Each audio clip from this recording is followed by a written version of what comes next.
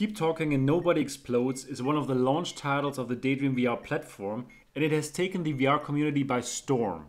It's a multiplayer game in which a player in VR has to defuse a bomb with the help of a second player in the real world who is the bomb defusal expert thanks to a manual that has to be printed out beforehand. The game is genius in its simplicity and how it is the first local multiplayer game that allows players to play simultaneously with only one headset. The player in VR is located in an office room which is equipped with an armed bomb that counts down from 5 minutes. The player can pick up the bomb with a motion controller and rotate it in all directions to inspect it. The bomb consists of several modules that each have to be defused in order to stop the bomb from exploding. These modules all pose completely different challenges for the bomb diffuser. It could be the famous wires that have to be cut, it could be keypads with exotic characters, it could be buttons, mazes, Morse codes, knobs. The developers have been really creative in their bomb designs. The bomb diffuser now uses the motion controller to interact and defuse each of the modules.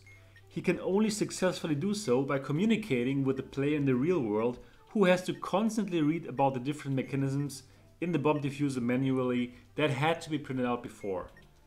Bomb diffuser and bomb expert have to constantly communicate with each other, describing the module and describing what actions to take in order to defuse the whole bomb in a team effort.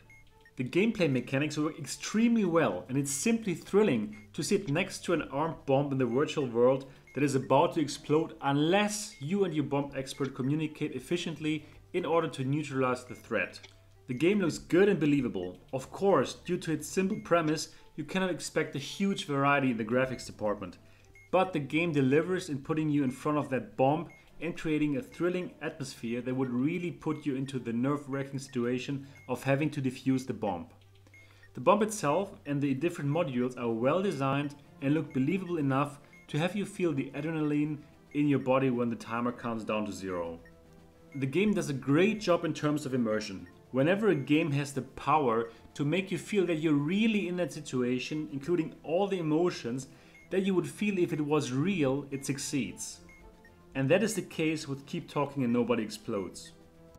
In terms of comfort, there are no problems whatsoever since there are no camera movements. You won't feel sick while playing this game and you're simply sitting in front of a ticking time bomb. It gets as comfortable as it would get having 5 more minutes to live. Keep Talking and Nobody Explodes is the VR surprise hit of 2016. It is easily the best game on Daydream VR right now if you happen to have a buddy to play it with.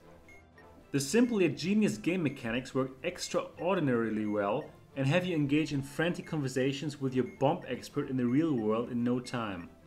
Keep Talking and Nobody Explodes is simply fantastic and should not be missed by any daydreamer. Who would have thought that the best VR game this year is a multiplayer game? For the full written review of Keep Talking and Nobody Explodes and much more, check out daydreamdistrict.com. And if you enjoyed this video, click on like and subscribe to never miss any Daydream District video in the future.